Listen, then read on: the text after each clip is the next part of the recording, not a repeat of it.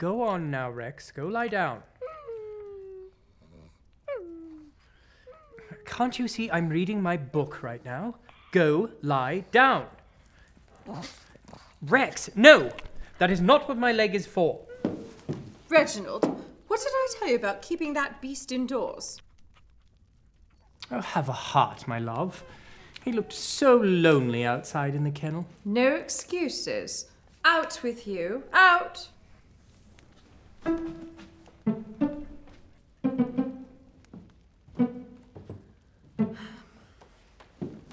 I hope you don't mind, but Lord Stilsby is coming to visit this evening.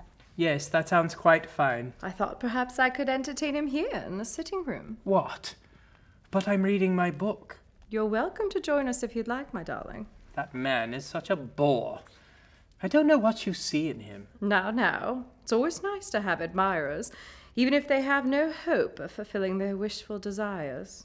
Well, in that case, you can entertain him in your room. Why must you always be so impossible? We're married. That's what husbands are supposed to do. Fine. But you must know he'll view that as an invitation. That sycophantic ignoramus. He wouldn't know an invitation from a bollywag. Have a nice visit. And this, Lord Stilsby, is my private room. You've never shown me the upper chambers before. So you don't share a room with Lord Faversham? No. He prefers to sleep in the kennel with the dog.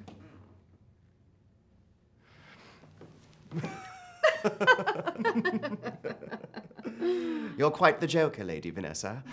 It's one of the many reasons I find you so enchanting.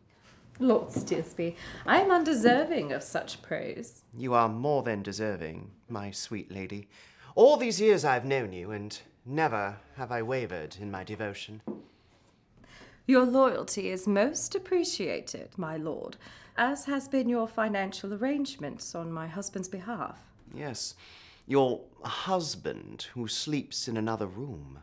I'd give all the money in the world to see your face wake up beside me in the morning. Lord Stilsby. Let's not play games anymore, Vanessa. You know how I feel about you, and it's obvious you have no love left for your husband. That is not true. You haven't been intimate with him in years, if you ever have. Give yourself to me, and I will satisfy your every desire. I truly doubt you could achieve that. Still, you rebuff me? I offer you the world on a platter, and you dare to refuse me. No, you don't understand. I haven't been intimate with any man. So that's the tack you're going to take? Well, two can play at that, my dear. What on earth do you mean? It would truly be a shame if the authorities were to find out about Lord Faversham's proclivity for naked young men. How do you... Yes, I know. And I won't be the only one if you refuse my advances any longer. How dare you, you barbarian! The choice is up to you. Submit to me, or your husband will rot in a jail cell.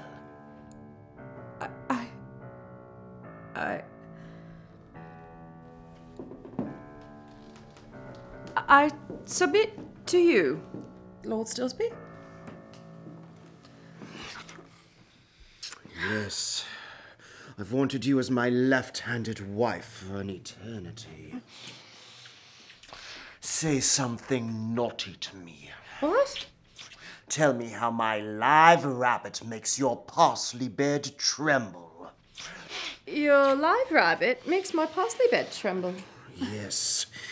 Tell me more. My flytrap yearns for your bushwhacker. You're going to love my bushwhacker. It'll go up your petticoat like a donkey hung kidney wiper. Enough! I don't want anything to do with your donkey hung kidney wiper. It's far too late for that now, you little cocktrap. I'm going to take you by whatever force is necessary. And after I have taken my rewards, I will make sure your husband is locked away. Forever. Agatha, you've saved me. No ruffian gets to treat my lady like a ninepence knick-knack.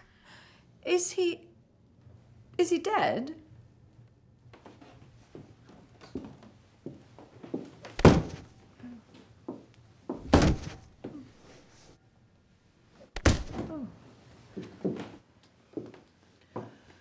Yes, my lady.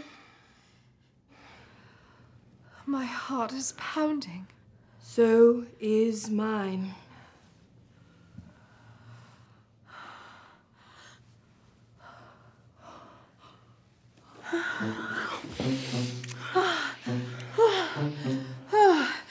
I never thought I'd last for a servant girl. There's a first time for everything, my lady. First, let me feel your kettle drums. What about the body? Oh, yes, the body. All over the body. No, I mean Lord Steelsby. Oh. Oh. Damn it. Just when I was about to get my chinny itched. Oh, come on then, let's pick him up.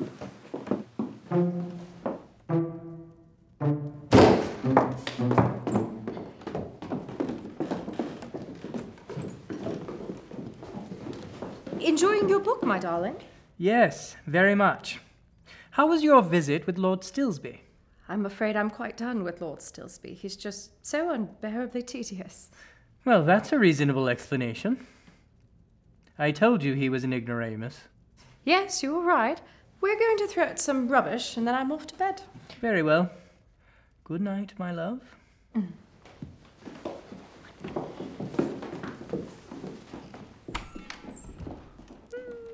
Now you stay quiet, Rex.